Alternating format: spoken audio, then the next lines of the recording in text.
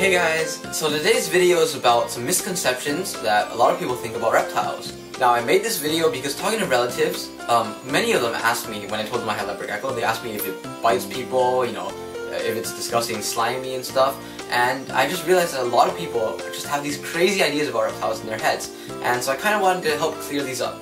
Alright, let's get started.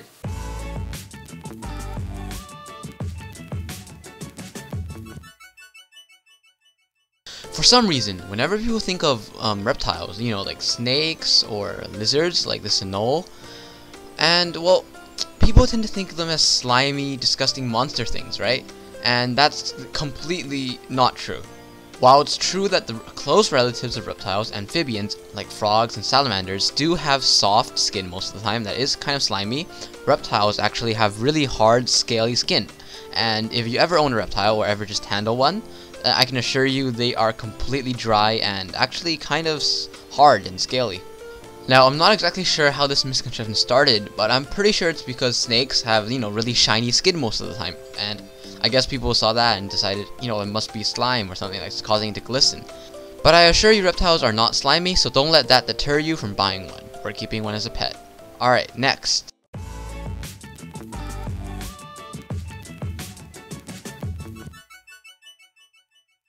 Now, I'm not going to deny that reptiles have the ability to bite you, and if you don't tame yours, or if you have a really, feisty species, or if you're harassing it or stressing it out too much, yes, your reptile will bite you.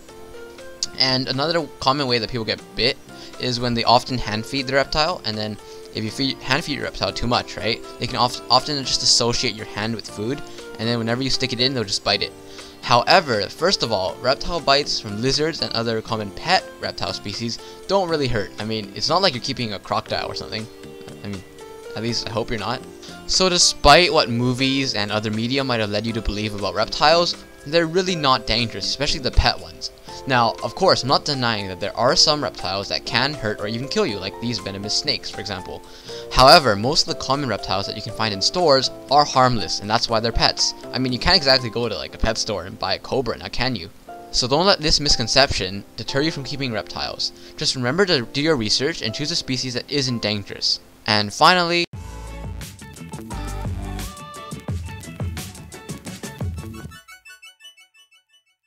for some reason, whenever a lot of people think about reptiles, they often think of them as villains, as, evil, cold beings. Heck, there's even a Spider-Man villain called the Lizard.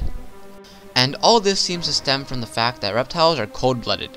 So, many people think of them as, cold, unthoughtful, evil animals just because of the word cold-blooded. But what does cold-blooded really mean? Well, according to the dictionary, it means scientifically an animal that has a body temperature varying with the environment. But often people use it in literature as meaning without emotion or pity, cruel. And I think this is the reason a lot of people just instantly think of reptiles and other cold-blooded animals as evil, just because, of the synonym. But honestly, scientifically speaking, they're not cold and they're not evil. Cold-blooded just means that their temperature is the same as the room. And ironically, since most of the common pet reptile species come from tropical or desert areas, they're usually really hot because of their environment. Well, that's the last misconception I'm going to talk about today. I will probably make a sequel to this sometime with another 3 misconceptions, and I'll probably continue this series until I run out of misconceptions to do.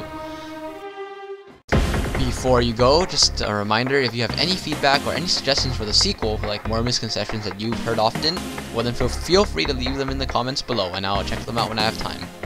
Alright then, bye!